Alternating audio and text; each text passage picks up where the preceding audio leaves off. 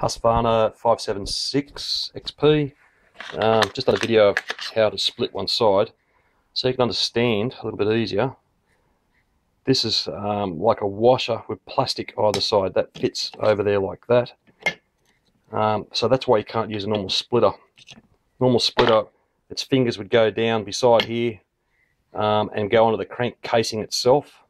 So it would sit there and there, and the other part of the crank splitter would sit at the end of the crank, and you put pressure here and the fingers pull the crank casing off. So that's why this one is so different. I don't know what's going on with this one, but it seemed to have cooked its bottom end. I've heard or read stories on chainsaw websites about it.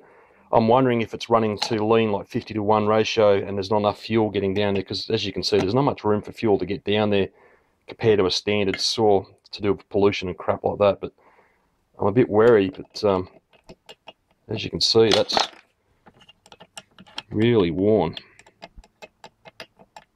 So I've got to find another crank for this thing, and I just got a price the other day for a crank, $550, no, $560 Australian, not cheap.